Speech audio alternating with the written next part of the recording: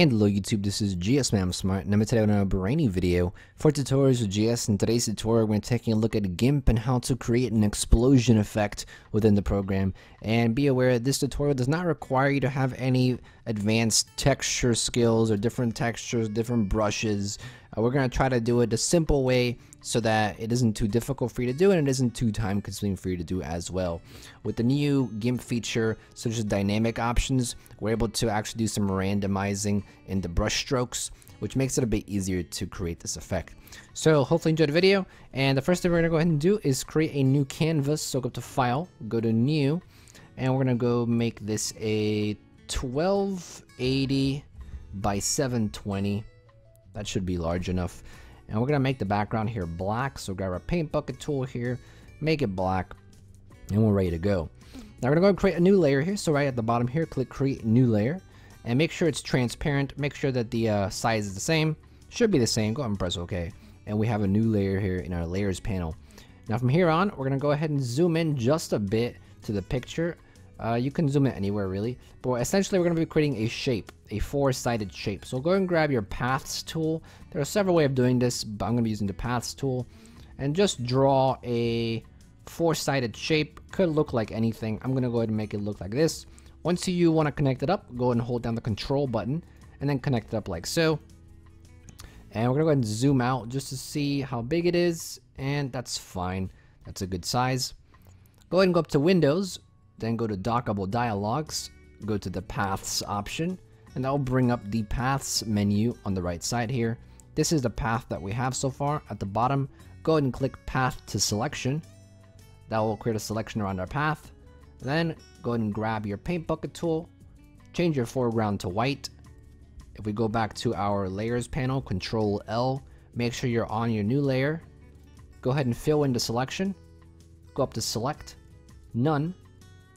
And then what we're going to do is grab our rectangle tool, rectangular select tool, and draw a selection around this little shape that we created. So like that, that's fine. Then go ahead and hit Control C to copy. You can also go up to Edit and click Copy. And then what we're going to do is go to our brush again. And for the brush type right here, go ahead and select the first option, and this is basically a clipboard option. You can select anything in GIMP, and if you copy it, it'll be copied to your clipboard, and when it's copied to your clipboard, you can actually use that selection as a brush. So look at this. This is pretty cool actually. So we go to Select None. We can actually just copy this shape that we made, and it's basically used as a brush, which is really cool. Is going to help us create this explosion effect a lot easier. So the next step is to actually make this brush size a bit bigger. Now, depending on the size of your canvas, it will be different for you. However, I think I'm going to go about 150. You can change this. This actually might be a bit too big. Perhaps I'll go 125. That's still a bit too big. How about 115? Yeah, that's a bit better. Yeah, that's fine. So once you have your size selected, go ahead and scroll down here in this little panel here, and make sure you click Apply Jitter. And for this jitter amount, just go ahead and put a 20 value. Then under Dynamic Options here, go ahead and make sure for the gradient, you select Shadows 2. Now you don't need to select Shadows 2. You can choose your own colors. You can make your own gradient. But if you click Shadows 2, you'll basically get the result that I'm going to be using. And it looks fairly good. So we're going to be using Shadows 2, but there's a lot of customization you can do with this explosion effect. I'm just going to show you a quick example of how you can do it, and at the end of the video, I'll show you some of the things you can change to your preference. But once you have that gradient selected, go up to Windows again, then go to Dockable Dialogs and click Paint Dynamics. Now in Paint Dynamics, at the bottom, go ahead and create a new dynamic. And then here, look for the random column, which is the second to last one here. This one right here.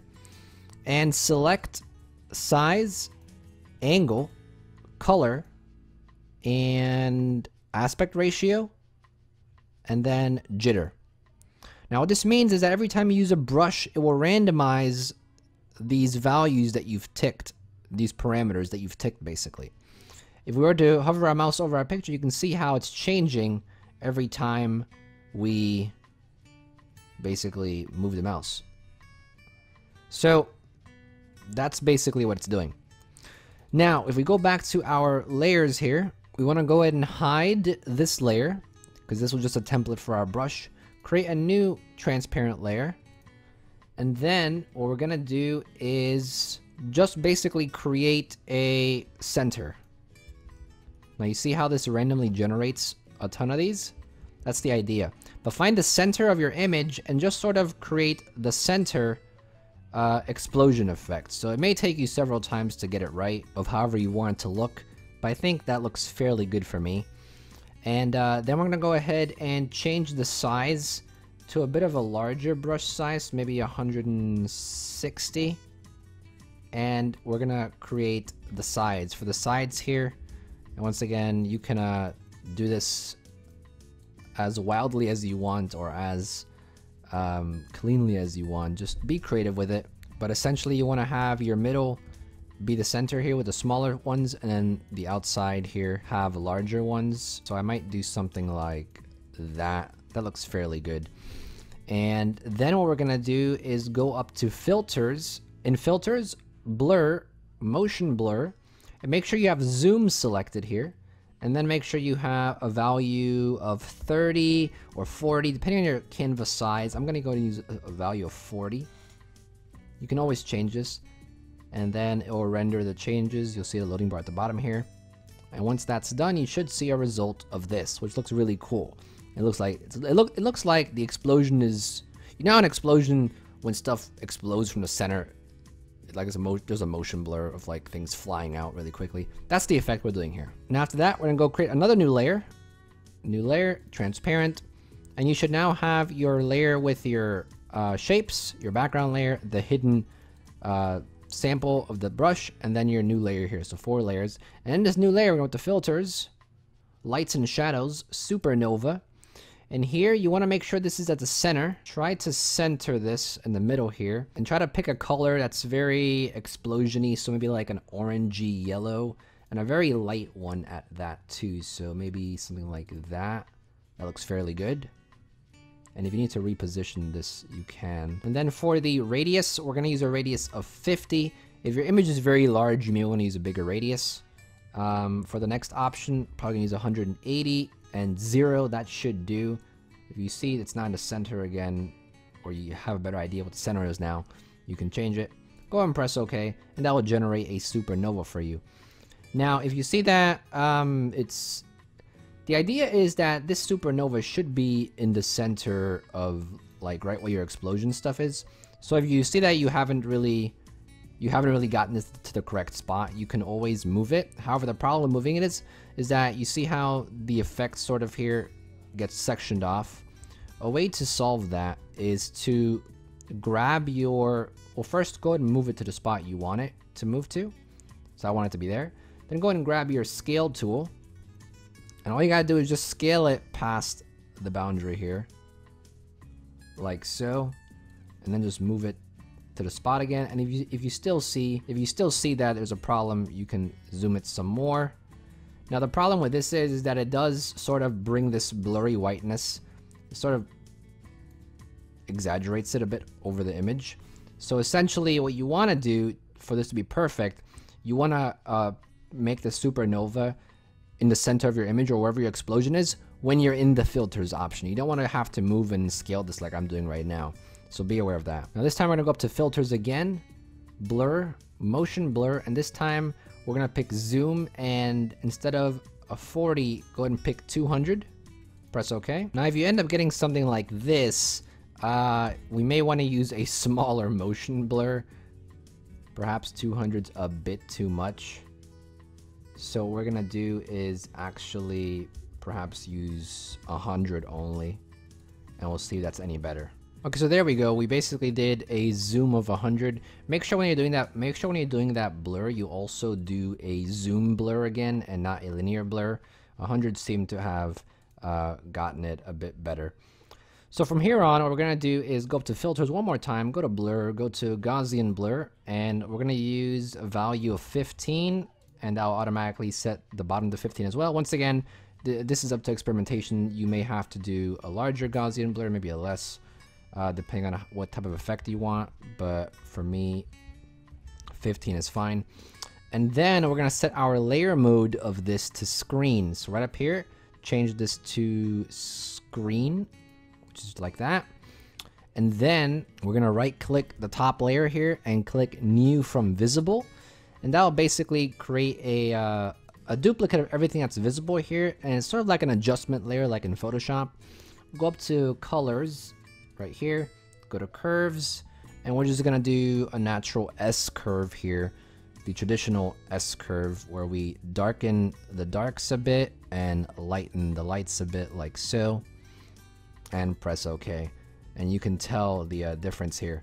Looks a lot better. From here on, you can sort of mess around with the color balance a bit if you want, a hue saturation or the colorization as well.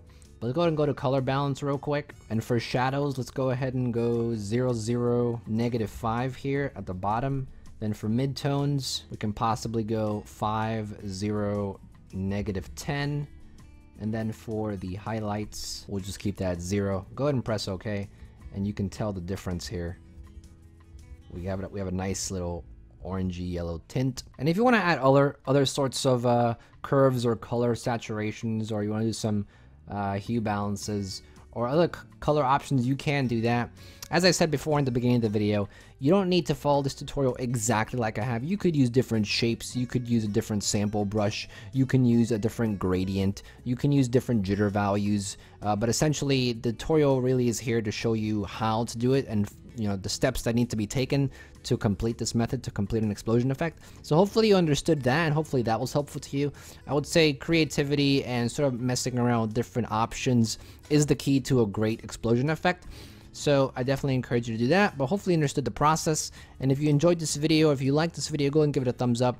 And if you have any questions or comments, if you got confused on something, if you got lost or something doesn't work for you, go and leave a comment down below. I'll definitely be down there answering any questions you have.